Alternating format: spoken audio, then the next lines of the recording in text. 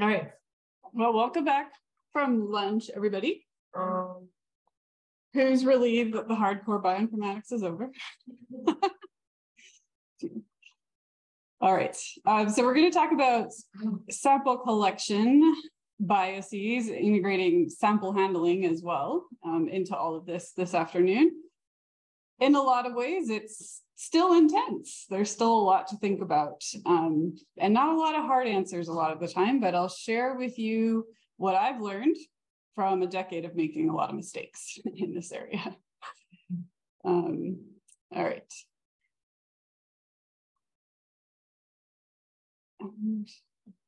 Hard to advance the slides up here. Okay, so these are the learning goals, again, from today's lecture.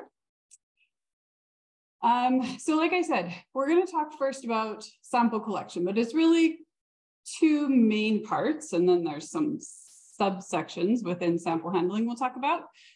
But really, when you're thinking about sample collection and sample handling in microbiome, you really do need to be thinking about what it is that you're going to try to detect. What is your question, and what kinds of biomolecules are you interested in? You know, it's kind of like looking at the microbiome with all these different sets of glasses, right? Like what you know, are going to see depends on whether you're set up well to see it. And so you need to think about that ahead of time. I think where a lot of people have gotten into trouble in the field is taking from the literature, which focuses heavily on DNA stability and processing, and collecting their samples based on best practices for that. And then nowadays they're like, oh, I want to do other stuff. I want to measure carbohydrates and metabolites and proteins. Well, were you set up from the beginning of your study to measure those things or not? So really my lab's work is heavily focused, and I would say in general, the work we're doing in the International Microbiome Center is heavily focused on multiomics. So we are all about preparing our samples, preserving our samples to be able to do everything, look at every type of biomolecule at some point. And also we're adding culture capacity into a lot of our studies so that, you know, we get all this material, it's super valuable, and we can use it for all kinds of analyses in the future. And that takes a lot of work and a lot of planning and a lot of time.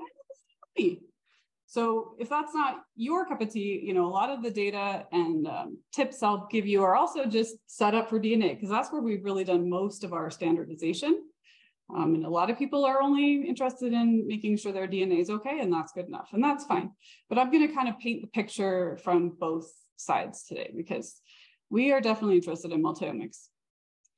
So this is just going to give you the overview then of how you set this up in your thinking. So if you're just interested in who's there, then you're going to go for your amplicon sequencing, your shotgun sequencing, look at your taxa, right? And you just need DNA for that.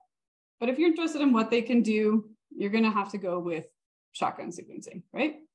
These are all things that you guys have become very familiar with this week. And then from John's lecture this morning, if you want to know what they are doing, what are they doing right now? That's where you're going to get into your metatranscriptomics and potentially, and then I think growing capacity in the field, proteomics and metabolomics. And you can see that when you get into this last bit here, there's all kinds of biomolecules that you may be interested in, that you may want to capture.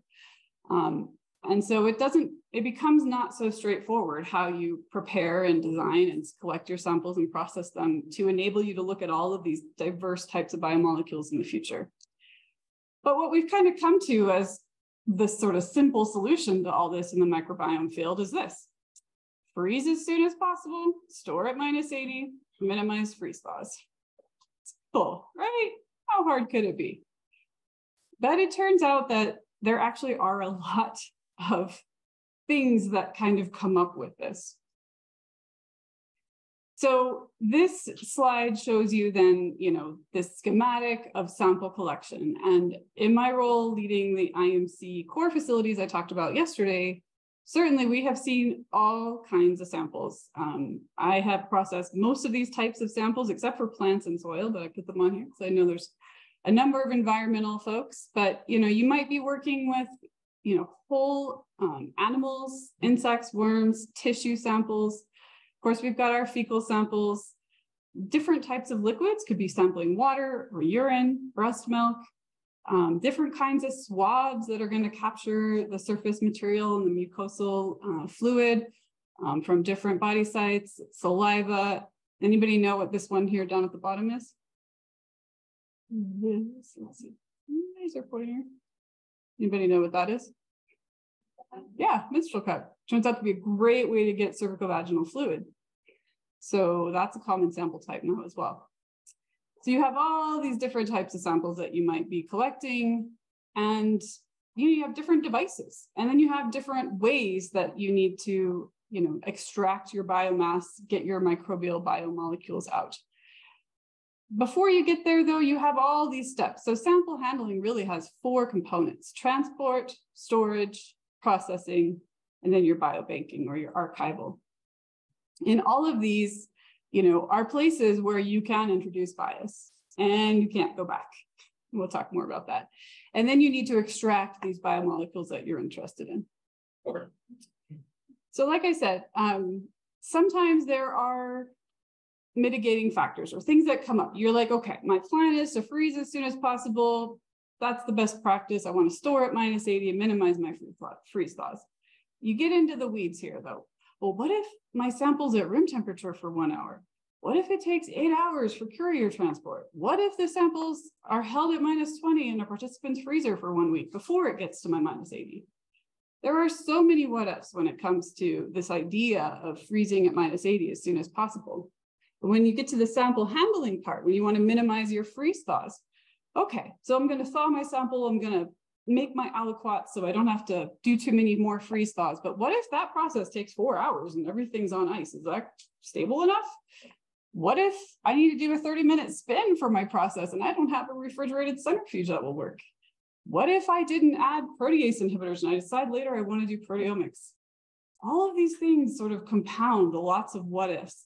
And where we're at right now, microbiome science, is that it's just such a broad field. There's so many sample types, there's so many variances in accessibility and being able to adhere to these best practices. What you really have to do is plan, incorporate good controls and systems of evaluating, monitoring for batch effects, monitoring for problems, and try to stick to your plan, but like with the monitoring, adjust as needed.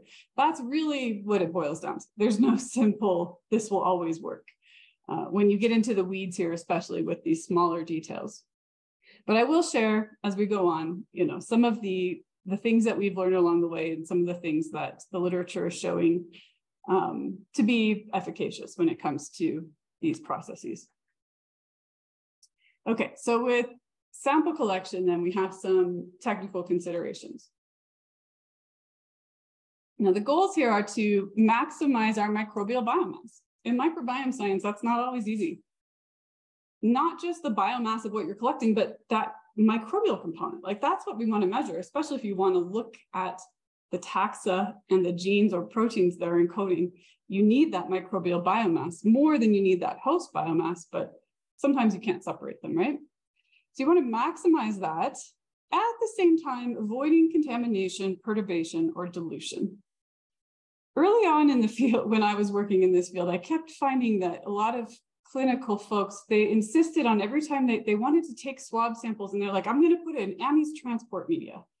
Why are you putting it in amines transport media? It was kind of like blinders were on from some of the historical processes of collecting swabs for anaerobic clinical microbiology. And we weren't necessarily always trying to culture these bugs. So I was like, why are we putting it into transport media? A dry swab, don't dilute it, don't change anything, just keep the swab dry, freeze it, and then we go on to microbiome. So you do sort of find sometimes these ideas out there that don't fit, they're not compatible. They worked really well with the way that science was done in one way, but now that we're doing microbiome, we have to change our sample collection strategy. Don't put the swab in amines transport media.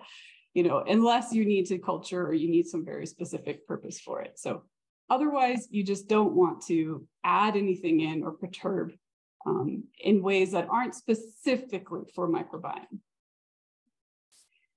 So I know this is going to be a little slanted to humans because that's where I work, and I know many of you work in that area as well. But of course, we are considering when we design our studies for sample collection, There are many ethical considerations that are beyond the scope of my talk, but even from a technical standpoint, we still have to think about, we want to get the best sample quality and the best biomass we can, but we have to also couple that with participant safety, comfort, and compliance.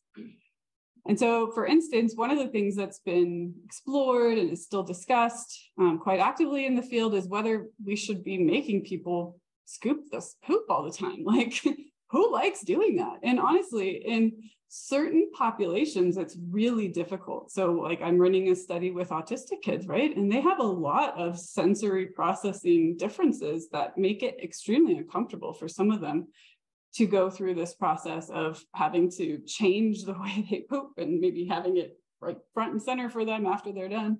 And of course, the parents have to be heavily involved, but you know, it's a lot. It's a lot for certain people in certain populations to do this.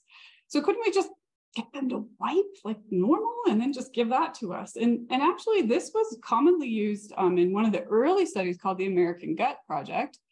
But then there was this like, oh, well, that's not a good process because they left it at room temperature and it's not enough biomass and all this.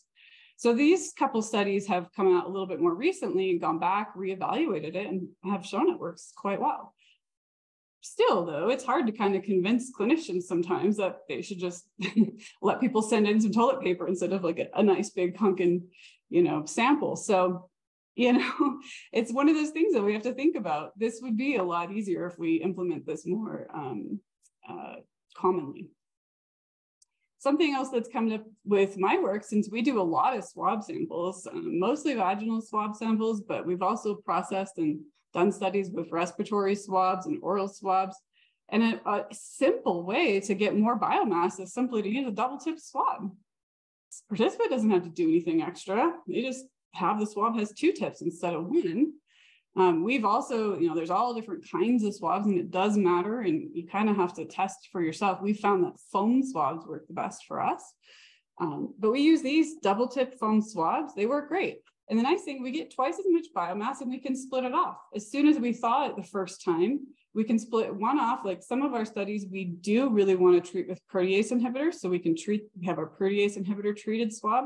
And then our other swab, we keep pristine for our DNA and other work that we don't want to add anything to it. So it's you know, there are some simple hacks to keep the burden on the participant down. Don't make them collect a bunch of different swabs, but you still get more material to work with. Of course, there's size and weight constraints. Yeah, you want a lot of biomass, but I can tell you, when you got a whole butter dish of poop, it's almost like a little too much sometimes, and they take up a lot of space. So McCoy people know what I'm talking about. So, you know, you have to think about these things as well in your design. Also, you have to ship often these things, and weight can really affect these things. The cost. The material that the sample is going into, you have to plan around that, especially if you're planning to culture or you're working with low microbial biomass material. So, you know, you can get microbial DNA-free materials, tubes and so on. They're very expensive. They have to be treated with a gas, basically, ethylene something, dioxide or something. You know, if you have an extremely low biomass sample where contaminant DNA, even a low amount, is a concern, it might be worth it, but you have to think about these things ahead of time. Cold chain or preservatives. So again, ideally, you maintain cold chain. That's sort of the standard in the field. We'll talk a little bit more about this on the next couple slides. Oxygen exposure. So this comes up a lot if you do want to culture mostly.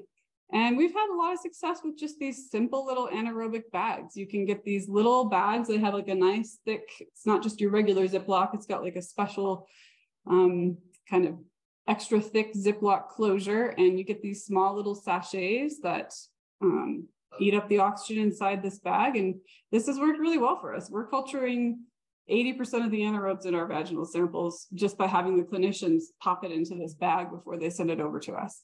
So there are some simple solutions that can really improve what you can get out of these samples. And of course, cost though. Every little thing, even these little anaerobic bags, adds to the cost a lot. Okay, so like I said, if you don't make smart choices with sample collection, there's no going back, right? You got your samples, you got what you got. And these are some things, this is a really nice review that kind of goes through really from the standpoint of DNA-based microbiome science, but some of the difficulties with different sample processing steps and how that can lead to sources of error and bias. Yeah, so with sample collection, in addition to things I just said, it kind of, I guess, echoes them. Inadequate sampling is really about the biomass, not getting the sample stabilized, not having the right biomolecules stabilized, having contamination. You really want to try to avoid having any contamination in your kits that you start with, your sampling kits. And labeling is also not always trivial, because sometimes these things are like your swab is in a package, right? It's like in a sterile package sometimes.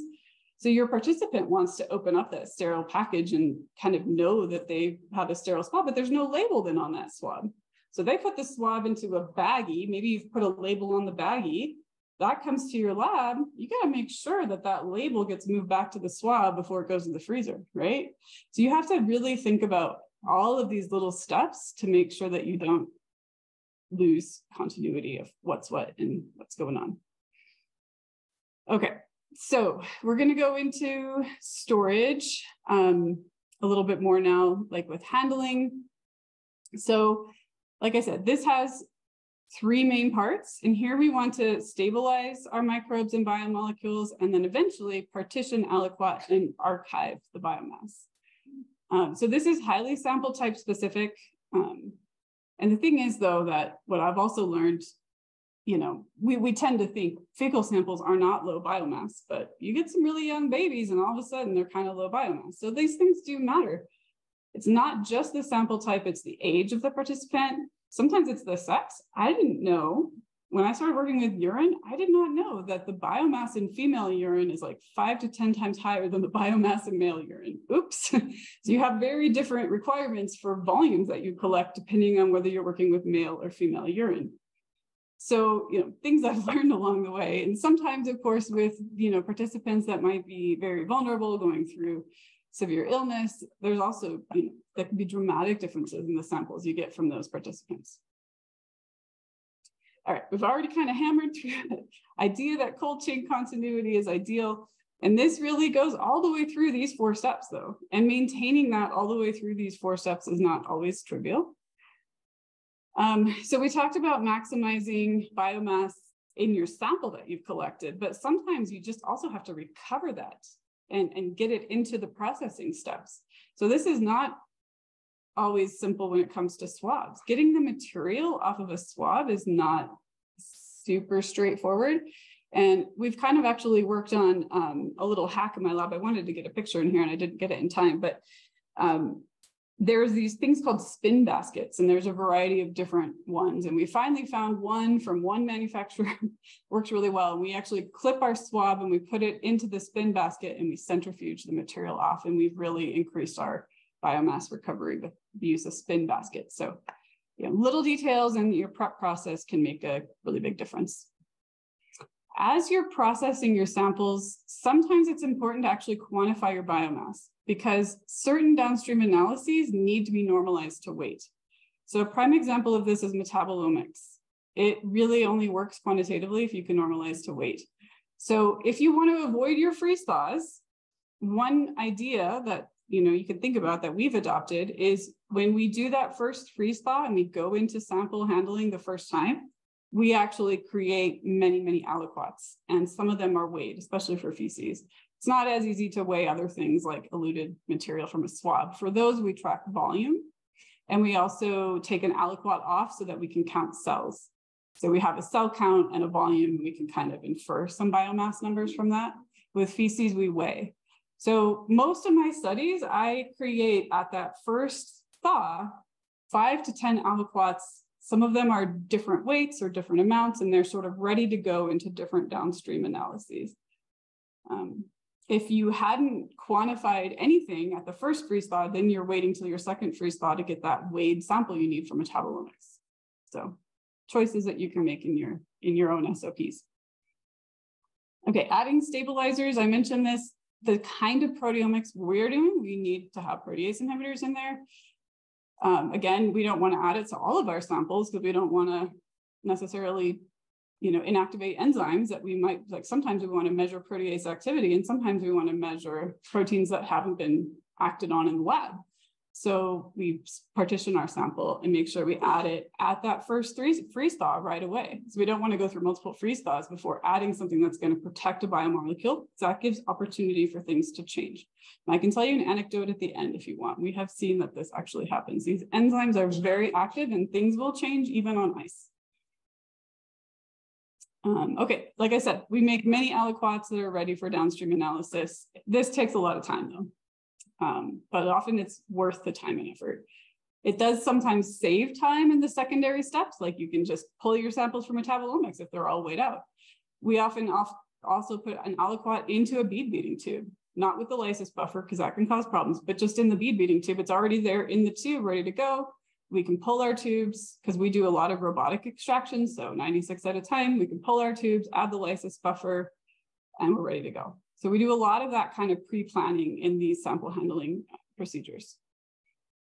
And like I said, you do have to be mindful of biosafety for most human and animal work, and also DNA clean procedures. So what this means for us, since we're working with a lot of different sample types and a lot of them are lower biomass, we have a separate room and it's a closed door room. We call it pre-PCR. And we just make sure that we don't bring lots of bug cultures in there. And we don't bring amplified DNA in there. And we also wear gowns. We do a lot of extra decontamination in this space with bleach because bleach will get rid of DNA, ethanol won't. And we have a UV spectral linker in there and we UV a lot of materials, not everything because some things will break down. But whatever we can UV or treat with bleach, we do. So that helps keep the DNA burden down in the space.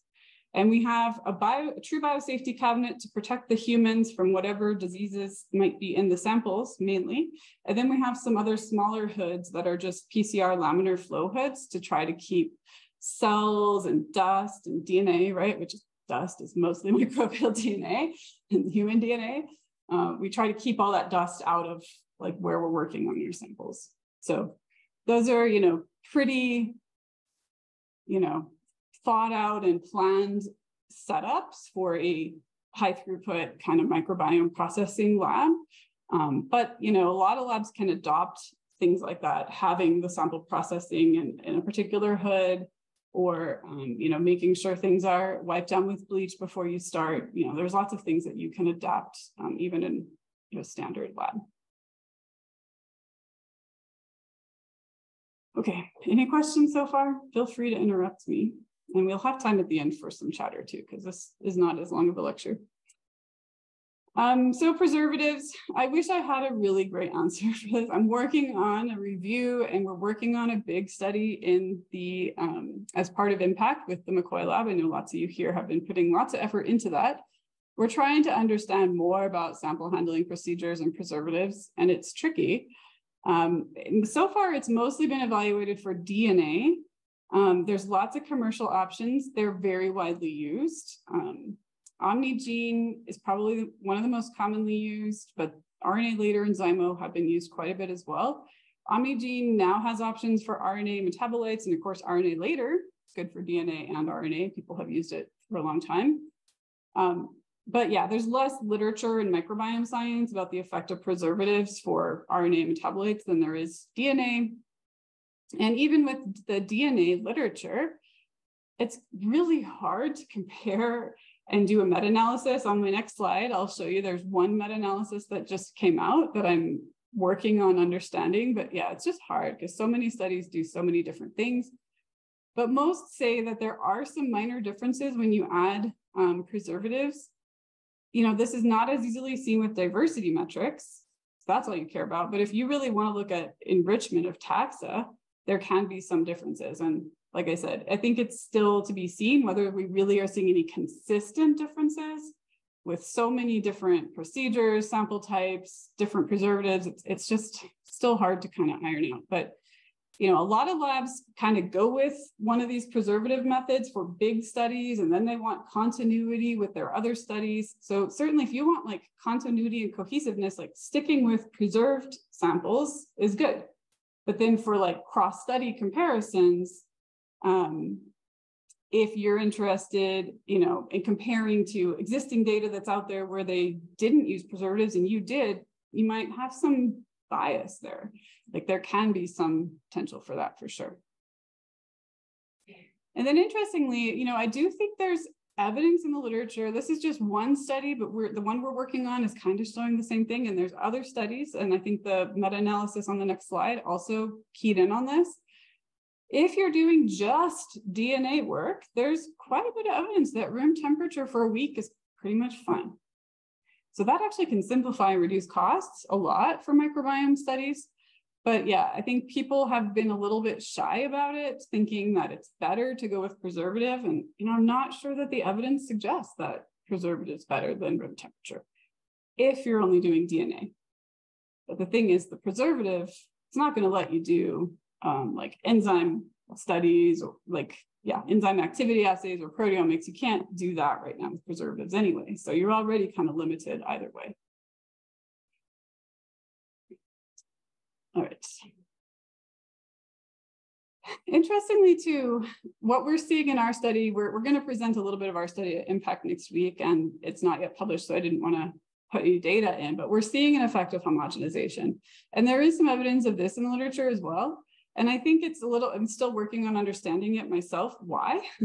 and I think it matters a little bit when you homogenize. One study, this one by Zostak, said that the length of your homogenization matters. So yeah, it's a little hard to iron out still, but you know, it's a factor. Maybe it's a more important factor than some of these other things, preservative or not. It could be that, you know, when you put things in preservative, you're kind of homogenizing at that time, right? You're kind of diluting it and mixing it up with the preservative. So I think it remains to be seen. Really, what's important? Is it homogenization? Is it the preservative? And yeah, what is the best practice with that? So this is this meta-analysis that just came out earlier this year. And you know, it's one of the first, I think, that's really tried to aggregate all of this literature. So take a look at it, but yeah, there's a lot to go through. Okay, I'll talk a little bit about extraction. So historically, this was thought to be one of the biggest influencers of inter-study variation. And you can imagine that part of this was just, you know, are you really going to lyse all of the bugs in your sample? Is your extraction kit contaminated with microbial DNA? And that's still actually not necessarily trivial to avoid. And yeah, do you have cross-contamination? So if you're doing high throughput extraction, there's always potential, especially for cross-contamination in this process. So what we've learned over the years is that bead beating is critical. The thing is, though, with this, that its effectiveness is sort of intertwined with the lysis buffer and how you agitate. So sometimes it's a little difficult to tease out, but certainly in some studies, you know, where they've had like a kit that's designed to work with bead beating. I think I have the reference here coming up, but they have a kit that's designed to work with bead beating, and then a kit where they just added a bead beating step. Sometimes it doesn't work as well with the just add-on. And we've also had the problem, I don't know if any of you have had the problem, where you try to add bead beating in on a kit that's not designed for it, you end up with just a foam mess. So not all lysis buffers can handle that degree of agitation without creating a huge foam mess. So you have to think about not just the bead beating, but kind of that whole package for extraction. And the bead type and size matters. And I think, you know, there's not a lot of, we're working on a study that's going to evaluate that, and there's not a great literature on it. But certainly if you're interested in fungi and bacteria, this is where it becomes really important, because you need bigger beads to lyse fungi than bacteria. So that's why a lot of kits now put a combination of sizes together. And so like what's kind of become the go-to is this QIAGEN Power Soil or Power Fecal Pro. These are essentially identical. They're often a go-to solution. And the study that I said where they had the difference, I think it was the ball study, the difference between this Power Soil Pro and just some other QIAGEN kit that they added bead beating in. Power Soil Pro was way better in that study. So these are just a couple of studies that have shown that Power Soil Pro or Power Fecal Pro is better. And I mean that lots of people homebrew their own phenochloroform and they love it, and they've shown it's good in their hands. We've tried off-label kits for specific or just like smaller companies, I should say, for certain sample types. And we have had hits and misses. Sometimes a lot of DNA contamination in the kit. Sometimes it's okay, but almost universally with a variety of sample types, we don't see better yields or sort of better performance from anything else when we compare to Power Soil Pro or Power Fecal Pro. So, there's other options. You don't have to use this, but it's kind of become a pretty standard go-to. And a lot of my colleagues at the IMC feel the same way.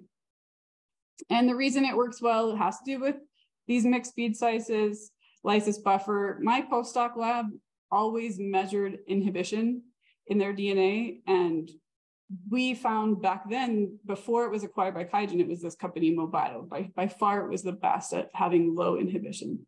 And all of our library prep methods, whether you're doing shotgun or amplicon, require PCR. So if you have PCR inhibitors, it's going to reduce the efficiency of the process.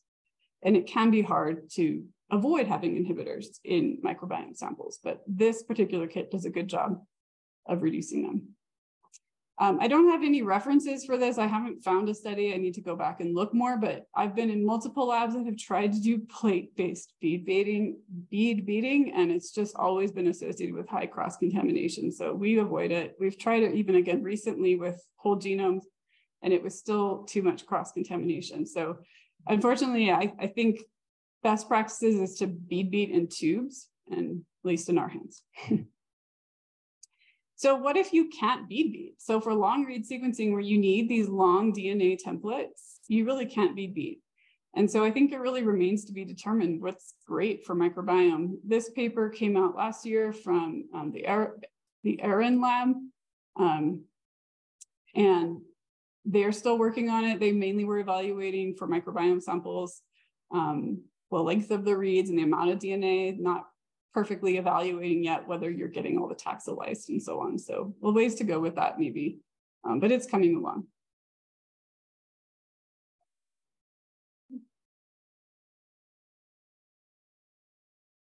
Okay, so those are the main sources of bias, really your sample handling and your extraction. When it comes to your sequencing library though, there is some evidence in literature, and again, we're kind of seeing this in our own hands, that library prep, particularly for shotgun, can lead to some bias. So depending on which kit you're using, and there's a long-standing notion that there's GC bias in your library prep. And this can vary from kit to kit based on how the library is made, how the DNA is sheared, and how it's amplified from there. So I don't know for sure yet if it's GC bias or if it's other aspects of library prep that are contributing to some of this microbiome variability, but this is starting to emerge and something to keep an eye out for. Okay, so this is just a different way to show what I just showed you. All the steps, right? All the steps, collection, storage, extraction, and then here all these lighter kind of orange circles then show all this bioinformatics that you've been thinking about for 3 days. So in this long sequence of events that go into microbiome multiomics, where do you think you need to think about positive and negative controls? Which steps?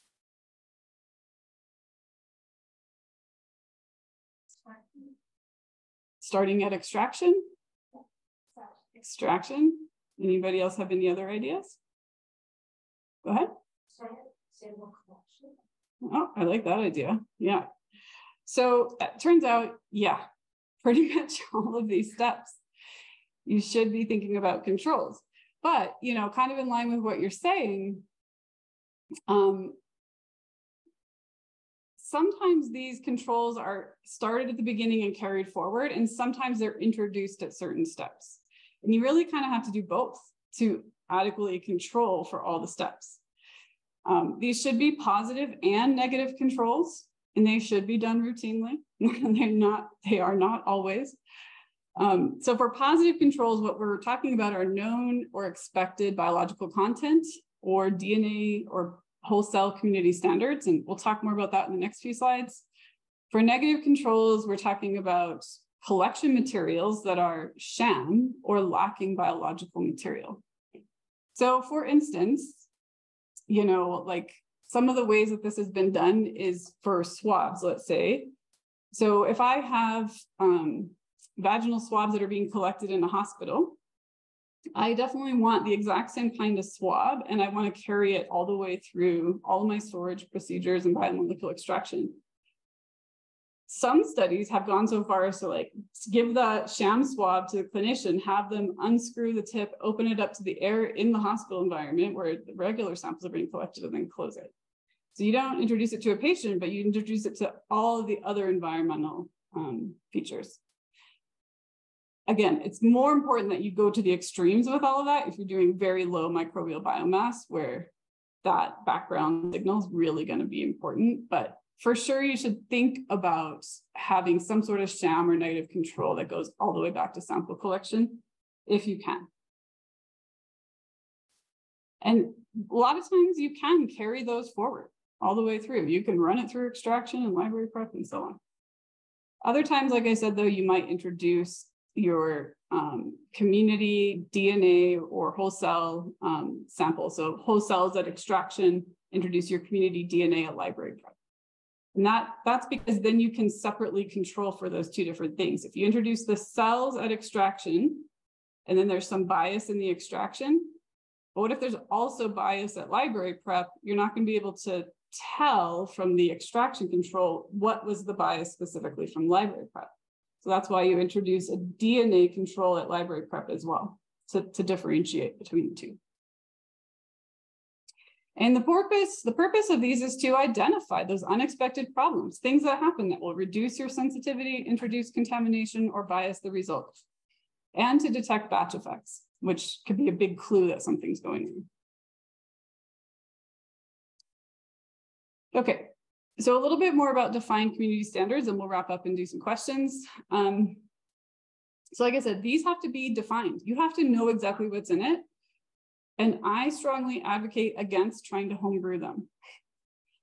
I know sometimes in certain fields you have to, because the things that you're interested in are not available in a sort of manufactured and standardized standard.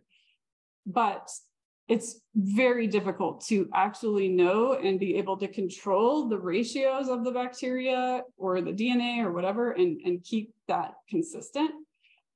So yeah, we prefer using sort of the same ones that are produced in mass by companies or some other standards entity that I'll talk about. You can get them, like I said, as whole cells, so mixed communities of bacteria. They're a frozen pellet. That's how they come to you. So they've already been frozen, but they haven't been lysed. Or you can get the DNA. So the genome copies of the bacteria are mixed in equal ratio, essentially, or known ratio. So controlling, the things that are important to control for with this is, are you lysing both gram negatives and gram positives well in your extraction process? You can also use these to look at, are you recovering low biomass taxa? So some of these samples purposefully have low biomass entities in them, and then you can see, did I extract and detect that bacteria in my control? Give me some expectation of really how low biomass I'm detecting in my true samples, my experimental samples.